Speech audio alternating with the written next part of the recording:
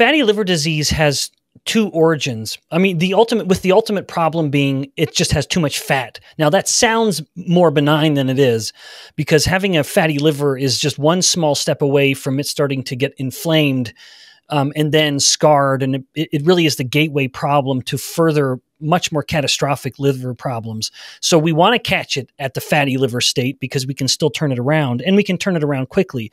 Now, where does the fat come from? There are two sources for that fat. One source is insulin-resistant fat cells, where the fat cells that are upstream from the viscera, as they start leaking their fats in a state of high insulin, then the liver will readily pull that in and store it. So that's one source.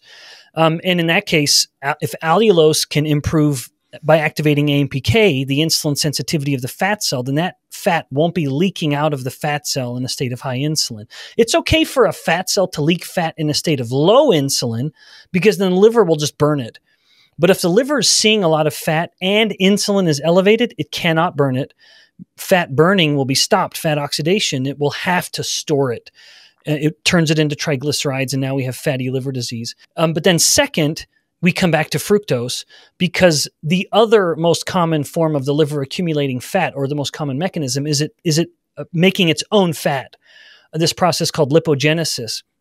In fructose, I'll never forget a manuscript I read probably 20 years ago that described fructose, one of its many ways of describing it, as the most lipogenic molecule in the body. So the liver will so readily take that fructose and turn it into fat very, very easily.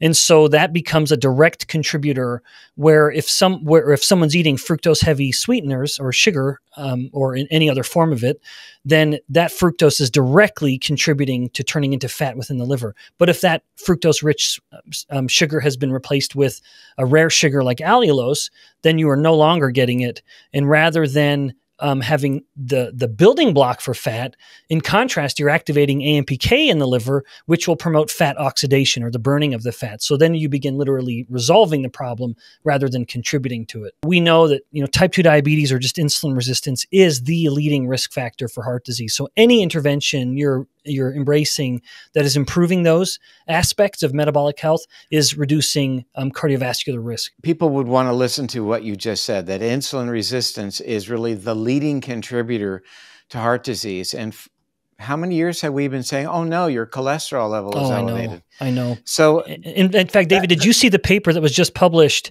Was it maybe New England Journal of Medicine, where they looked at the 5 leading risk factors of heart disease contribution, and LDL was the absolute lowest of all of them, and having a history of type 2 diabetes was not only the highest, but nothing else was even close. Right. It was multiples higher than every other risk factor. There's no question that the current view of metabolic health, which is a glucose-centric paradigm, all with the understanding of eat a lot of carbs and eat them often, it is a wonderful way to sell medications. Yeah. And it works for everybody. Everybody gets a hand in the fructose sweetened pie. My lab's published work, which is building on the work of many other much more prominent dementia, Alzheimer's focused scientists than I am. I'm a mitochondria guy, but it was in there that we made our contribution, where we found that one, that the brain with dementia has a perfectly preserved, at the level of its genetic expression, ability to use ketones for a fuel, whereas almost every gene involved in glucose metabolism was significantly compromised in brains in the hippocampus, the memory and learning center of people with Alzheimer's disease.